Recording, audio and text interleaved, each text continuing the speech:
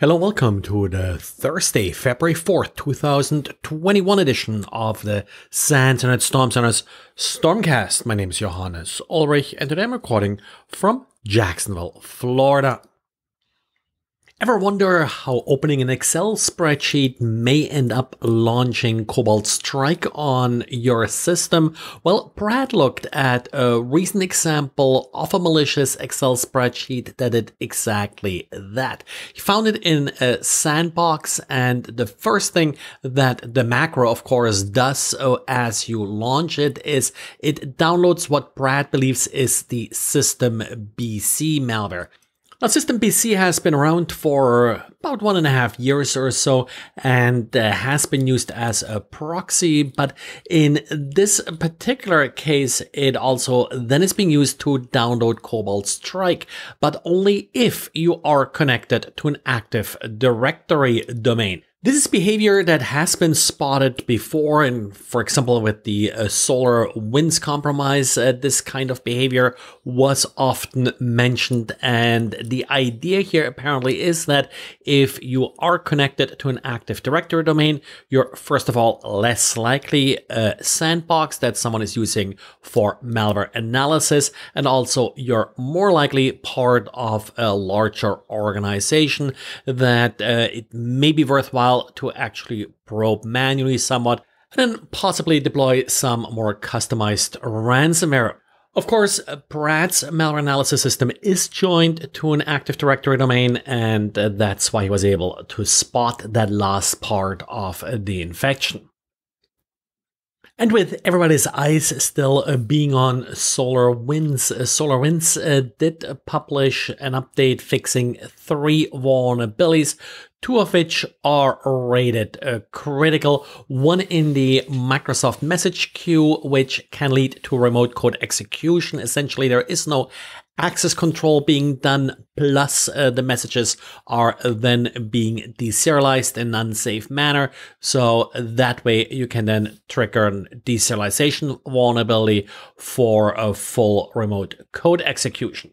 We also do have today on Thursday at noon Eastern time a special Lightning Summit scheduled where a few SANS instructors will sort of take their perspective on the entire SolarWinds incident. So hope to see some of you there. Should be a pretty exciting and sort of fast-paced event with 10-minute lightning talks from different experts in the field.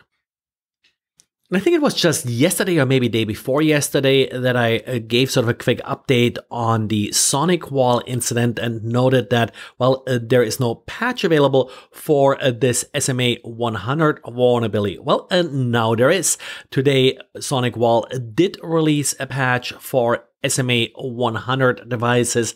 The firmware update number is 10.2.0.5-29SV.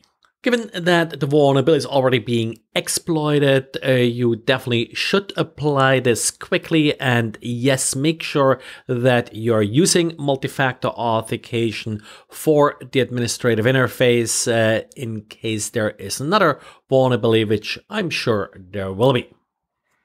And then we got a couple of interesting bulletins from Cisco. The first critical one, and in my opinion, probably the more critical one overall here, with a base CVSS score of 9.8, affects the small business line of devices. So these are your RV160s and RV260s.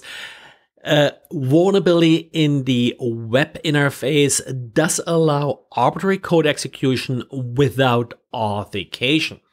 In addition, there is an interesting denial of service vulnerability that affects some of Cisco's larger routers. And apparently all it takes to exploit this vulnerability is a lot of ICMP echo requests, speak pings to the interface IP address of the particular router. Now, not clear how many pings it takes, probably quite a few, so you have to be a little bit persistent here, but the attack should be relatively easy to pull off if that IP address is exposed.